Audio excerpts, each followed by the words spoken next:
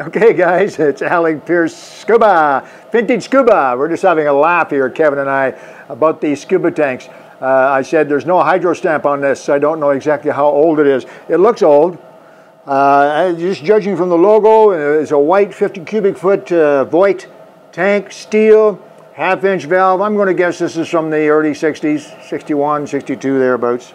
Pretty popular tank. Oh yeah, and this size tank was very popular, particularly for smaller divers.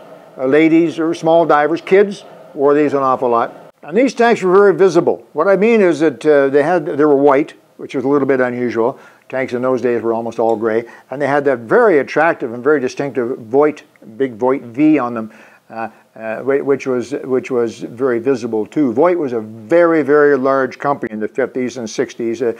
They pretty much wrapped up by the late 60s. Very, very big company, and a lot of their gear. But this particular tank, that is this specific tank, is a phony. It's a fake. That's right, yeah. If you see this on CNN, you know it's a fake. Anyway, what I mean by a fake is this. It looks like a tank, smells like a tank, works like a tank, but it's not a scuba tank. Let me show you what I mean. Let's take this valve out of the top. And this is a genuine valve. This tank has a genuine half-inch, as they all did in the 50s and 60s, half-inch tapered pipe thread valve. And I happen to have lots of old valves, so this half-inch tapered pipe thread valve fits right in there, and it's easier if I turn the tank.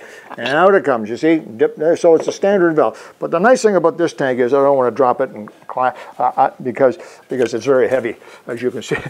This tank doesn't weigh anything. Yeah, this tank is made of balsa wood. There you go, one finger. Okay, made of balsa wood. It looks just like a tank, but it's not a tank. Well, what the heck is it? Painted, logo, the whole darn thing. This is a prop. That's what it is. This is a prop. Now, if you think about all the movies, television ads, TV, by the 50s and 60s, there were TV shows now that used scuba tanks that were shot. Some of them were shot underwater. And many of them had smaller divers. A lot of them had ladies in them who were not able to handle sometimes the bigger tanks. And often these folks were standing on the beach. It could be an ad. I mean, I have ads. You've seen some of them if you've looked at my earlier vintage episodes. We have ads for, I don't know, Oldsmobile. There's a beautiful big Oldsmobile parked on the beach. And standing behind the Oldsmobile, there's a very attractive lady with fins on. And she's reaching into the trunk of the Oldsmobile to pull out a spear gun or something. And she's got a scuba tank on her back. Trust me, that's not a real scuba tank. There's no way. She wouldn't have that smile on her face if she really had this 50-pound, 40-pound scuba tank on her back. So these were quite common. Now, it also brings to mind to me, anyway, another interesting aspect. It has been, for many, many years, a bit of a, I don't know if it's a myth so much as a conspiracy theory, I'm not sure what you call it, that in a lot of the TV series, and I'm thinking specifically about movies like Thunderball, Around the World Under the Sea, and very specifically I'm thinking about Sea Hunt. And as you probably know from my Sea Hunt playlist, I don't want to use the word expert, but I know a lot about Sea Hunt. There's been this urban myth that the tanks used on Sea Hunt were balsa wood tanks to make it easier for the actors. You know that on more than one occasion, Mike Nelson came out of the water and he climbed a very, very long wooden ladder, a vertical wooden ladder. I'm thinking specifically of one episode. You can look it up yourself on YouTube. It's called The Birthday Present. My favorite episode of all 155 Sea Hunt episodes, The Birthday Present. Very, very special show for several reasons, not the least of which Jeff Bridges was in it. He was about, I don't know, 6 years old, maybe thereabouts. And in that particular episode, Mike Nelson climbed a very long, I'm going to stick my neck out and guess at 30 or 40 foot long vertical wooden ladder. He had in one hand a bicycle. And this is a bicycle from the 50s. If you're old enough and you think about a bicycle from the 50s, they weren't like today. They weren't made of carbon fiber or titanium. They were made of steel. That's right. A bicycle in the 50s, I had one, would weigh 50 or 60 pounds. Anyway, he had this bicycle in one hand. And he had on twin tanks, doubles on his back. And he had his fins on.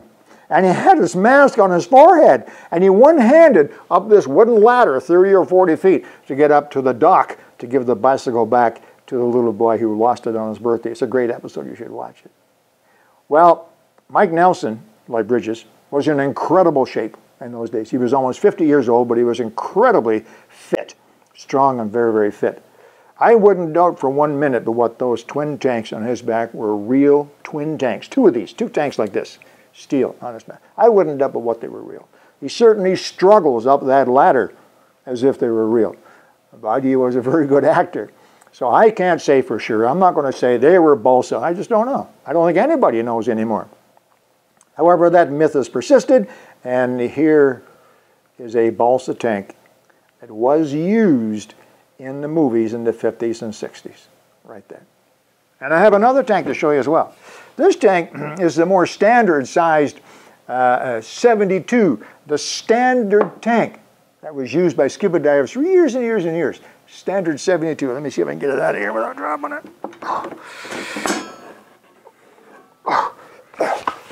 Okay. And this also has a half-inch valve in it. And I'll take the half-inch valve out of the end of this tank and I'll just show you standard valve, a real valve. Oh, this tank. And you see that this tank is pretty light. This tank is even lighter than the balsa wood 50. And there's a reason for that. This tank is hollow. This tank is made of plastic or maybe a very early form of fiberglass. There's actually a hole in the bottom. I think it's fiberglass, not exactly sure. But this tank doesn't weigh anything. This tank doesn't weigh, I don't think it weighs, what do you think, Kevin, 2 pounds?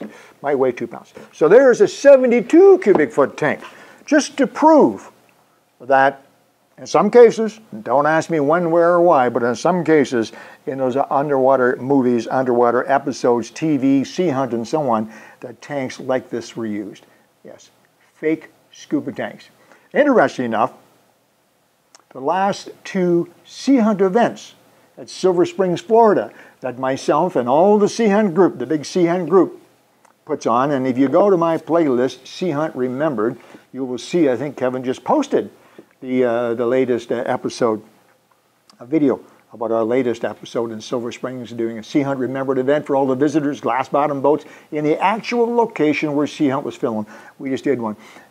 We had a fake scuba tank. Alan, one of our senior members, asked me some time ago to make a scuba tank on my wood lathe. So yeah, I took a block of wood and made a fake scuba tank, just turned it on the lathe. Made it so we could put a valve on the top, and Alan made up an antique harness, and we used that to shoot pictures of the kids holding sea hunt gear. It was pretty neat. So the idea is not all that unique. But there you go, guys. Vintage Scuba. And these are fake scuba tanks used in sea hunt and other underwater films in the 50s and 60s. I thought you might get a kick out of that. I don't know if you have any use for a fake scuba tank. Maybe for a display. Take your wife scuba diving. I'm not sure would that work. No, maybe not. Hope you enjoyed that. Alec, Peirce Scuba. Talk to you again real soon.